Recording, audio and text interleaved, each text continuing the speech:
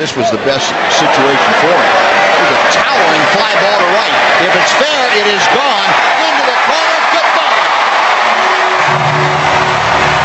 Let's go over and say hello to Jim Knox. Jim? All right, Buzz. Carlos Peña's first home run back with the Rangers landed here in the Budweiser bullpen now. It went off to the wall, but it landed in the brisket. It still has some brisket on the home run ball. Now, Mitch over here got the baseball.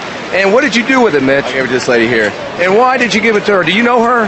I just met her about 5 minutes ago. All right, well, very good move by you, Mitch. Still has brisket on the home run ball. Good job there. That's a souvenir. You don't want to wash that brisket off, okay? That could be something. All right, there we go. Free brisket out here at the Budweiser bullpen, Buzz. All right. Good detective work, Nachi. I'm glad you followed up on that. Now we've got the entire story. I want to see where that ball, what kind of trophy case that ball is going to go into. Yeah.